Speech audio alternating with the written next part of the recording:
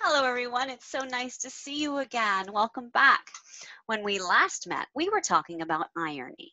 And some of you were still a little unsure that you could identify the three kinds of irony and explain whether something is or isn't ironic. So hopefully, after today's lesson, we'll be able to hash that out and everyone will be able to explain irony, explain what irony isn't, and identify an example of the three types. Levi, can I have you read the definition of situational irony, our first type? Thank you. When what we expect isn't what we get. Braylon, can you read the definition of verbal irony, our second type? Thank you. Someone says something, but they mean the opposite of what they say. And David, can you read the definition of dramatic irony, our third type? Thank you. Yes. The audience knows something, the character doesn't. This is dramatic irony. And here we have three examples of situational irony. In our first picture, we have a cat chasing a dog. We don't normally expect to see cats chasing dogs. Usually it's the other way around. Dogs chasing cats. It's the exact opposite of what we expect. In our second example, we have the scary, spooky, haunted house that the children don't want to visit. Usually we expect a scary, spooky, haunted house to have a witch or a monster living there. Ironically, there's a little nice old lady living in this house. And this is probably one of my favorite examples. The third one is from a Disney movie called The Aristocats. In this story, the kind, friendly butler has been taking care of this old lady for a really long time, and she's very rich. He's hoping that she'll leave all her money to him when she dies. He overhears a conversation she has with her lawyer where she's leaving all the money to the cats. Well, this is situationally ironic because we don't usually expect the old lady to leave her money to cats. And after hearing this, the butler decides to get rid of the cats. We don't expect the kind, friendly butler to become a bad guy and double-cross the nice old lady. More situational irony.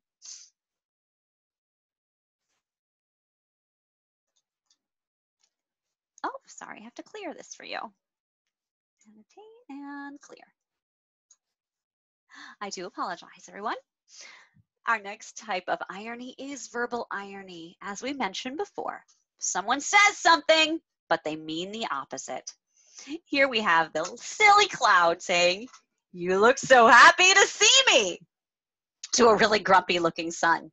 Well, Mr. Sun likes to shine, and he's only happy on a sunny day. So if Mr. Rain Cloud comes along, Mr. Sun's not going to be happy, and the cloud knows that. So it's verbal irony. And in our second picture, we have this really grumpy looking ironing board. And he says, "Yeah, I love my job, making clothes flat. Oh, please give me more of that action."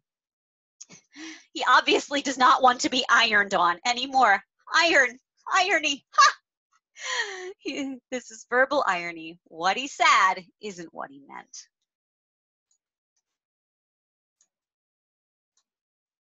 And our final type of irony is dramatic irony. The audience knows something, the character doesn't. Can I have Elijah to read the comic strip, each bubble? Thank you. Garfield is telling us that he can't play fetch because he's too dignified. Well, first of all, a cat who's burping and scratching and coughing isn't very dignified. And second, we all know Garfield is super lazy and he just wants to sit around and eat lasagna. That's dramatic irony. We know something he doesn't know. Levi, can you read the speech bubbles in this comic strip about the Titanic? Thank you. The characters are expecting a wonderful vacation on the Titanic, where we all know the boat's going to crash into an iceberg and tragically, a lot of people are going to die. That's dramatic irony. It's also meant to be funny because we all really know the story, so it's comedy. Now that we know what irony is, let's look at what irony isn't. One of my favorite songs to explore irony was written by Alanis Morissette. The song is called Ironic. The only irony is that most of her examples aren't ironic at all. Sorry, there's a commercial.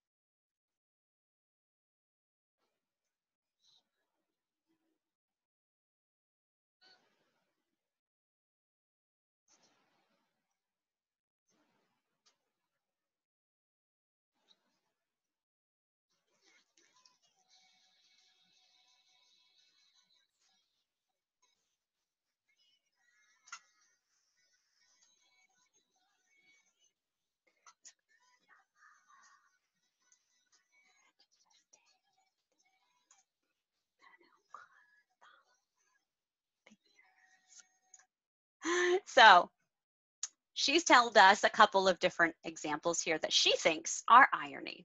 The first one is an old man turns 98, he wins the lottery, and then he dies. Well, while this is rather unfortunate, very sorry for the old man, it's not ironic because there's nothing really super amazing about this. It's just an ordinary life coincidence. People die. That's just the way life goes. So, sorry, not irony. Our next one, she says, it's a black fly in your Chardonnay. Chardonnay is a wine, if anybody doesn't know that. A bug in your drink. It's not ironic. It's just an inconvenience. Nobody wants to have a bug in their drink, but that doesn't make it irony. Now, if you're a vampire and a waiter brings you a drink and there just happens to be a fly in it and you see it and you're like, oh yay, thank you for this drink with a fly. I love drinking blood because I'm a vampire. Now that would be ironic. She also says it's like rain on your wedding day. Well, nobody wants rain on their wedding day, but rain in and of itself is just a coincidence. Sometimes it rains, sometimes it doesn't. That's not irony. It's a coincidence. But if you had a guest walk up to you and say, oh, it's so nice that it's not raining today, and suddenly out of nowhere the sky starts pouring down, now it's ironic. Or I really like this one. You decide to marry a weatherman, and he picks the wedding date and told you it's going to be sunny, and it rains. Now it's ironic. The big idea here is that just because it's a coincidence doesn't make it irony. It's just like if you were going to miss a plane and then it crashed. That's unfortunate, but it's a coincidence. It's not some gigantic, amazing opposite of what you expect. But if someone explained to you how safe air travel was and you didn't get on your plane and then it crashed, now we have a little bit of irony. Now we've reached the guided practice portion, and at this point, I would walk through these different examples with the students. Here we have a fire hydrant that's burning. Obviously, this is very ironic, and students should be able to easily identify that we don't expect fire hydrants to be on fire, because we usually expect them to put the fires out. And in the second one, we have a stop sign, and it says stop defacing stop signs. So I would think that students would be able to identify this as verbal irony, because there's a verbal message here that says the opposite of what the people who made that sign said. You could also kind of call it situational irony because you're looking at a sign that you don't expect to be defaced. It is defaced, and it tells you not to deface the stop signs. So we could almost argue that this stop sign is in fact both situational and verbal irony. But either way, the students should be able to identify this one. And then we would go through these additional examples of irony from Disney movies, which I think is a lot of fun because it brings in examples from shows that the students are familiar with, so that's easier to connect to. And they're also entertaining. It keeps students engaged when they have these beautiful, vibrant images, because Disney's really great at giving us great imagery. So Simba's father dies, and poor little Simba thinks that he's the cause. And yeah, the audience all knows that, in fact, Scar killed him. So it's a pretty easy understanding of dramatic irony for students. This one might be a little bit harder for students, only because you have to understand satire and some students don't. So this one might take more explaining on my part to help them see through it, but some students would get it. So that's also kind of nice. It's a great bridge between the easy ones and the harder ones. And there is a video to go along with that we can watch and I can play real quick.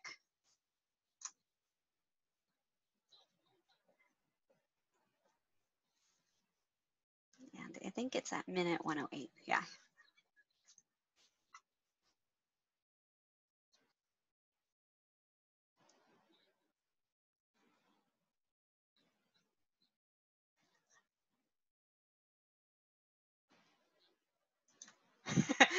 So after watching the videos, it helps students connect a little bit better because we can hear the voices and how that implies meaning when the way someone says something changes the way it's meant.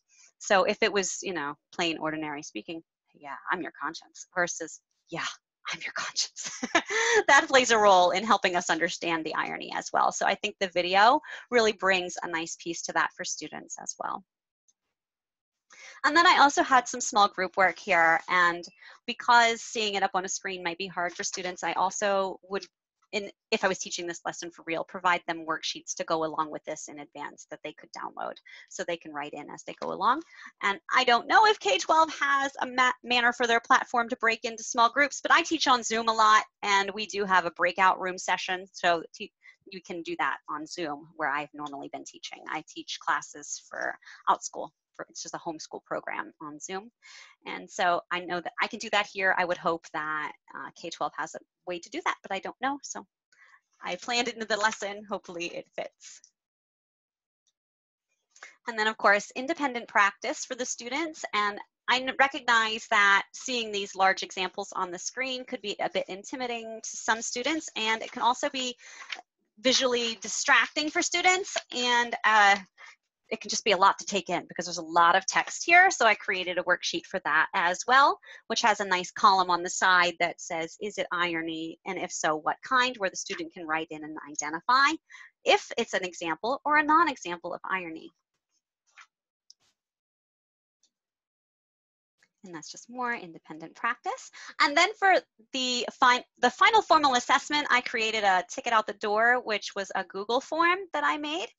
And it's loading here. You can see that it's a quiz. So students could respond to it in the moment in the class, and then I could see those responses, and I would be able to know right away if there were still students who still needed additional help. And in that case, because this is already a lesson that's meant to have followed a lesson, then students would need private tutoring, I would think, at this point, if they didn't understand it this time.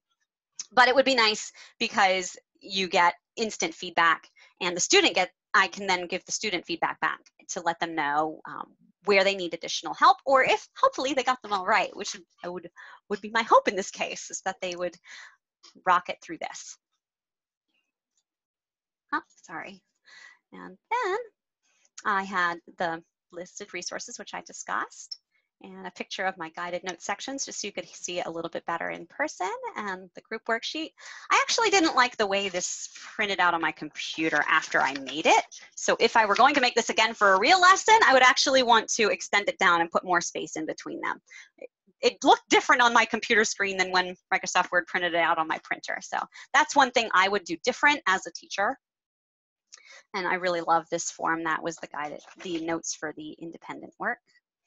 And I have a lot of ideas here for different accommodations if students had IEPs or needed something specific to help them with the material a little bit better, which was of course the guided notes, which aren't just great for students with IEPs. They're great for everybody because it helps you stay focused. It helps you follow along with a lesson. So I think they're great for everybody, but they do help students with IEPs.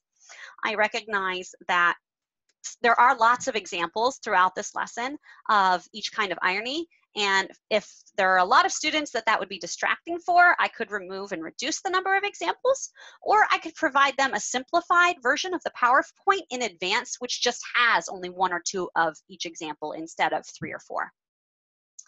And that just goes right to the graphics. And the small group slides have a lot of work. So if that's too much for some students, it could be reduced or it could be eliminated if you don't have the option for doing breakout, because I don't know if K-12 has that, but it's an option for helping accommodate students. I love mixing ability groups when it's possible because it helps the advanced students, it helps them think through ways to help other people understand things, which is a great critical thinking skill, and it helps scaffold students who are struggling a little bit more. And again, the independent slides were very wordy, so that's why I made that worksheet. And I have another slide. I'm sorry, it's not loading. I don't know why. There it is. Okay. I went through a list of different kinds of assistive technologies and thought about ways that they could be implemented with this lesson. Because there is so much text and so many graphics, if a student was visually impaired, they might want to use a screen magnifier. If someone doesn't want to listen to the whole lesson, they could read closed captioning if they have sensory issues. Noise canceling headphones are really great for both teachers and students because it helps with focus and it helps drown out any additional noise that are in students' backgrounds. So it's great to encourage all teachers and all students to wear headphones whenever possible, though I recognize sometimes that's not going to happen because I have been teaching online for 3 years now, and despite my best efforts to get students to wear headphones, they still don't always do it. But that's just life. So I hope you enjoyed this lesson. Thank you for this opportunity, and I look forward to hearing from you. Bye.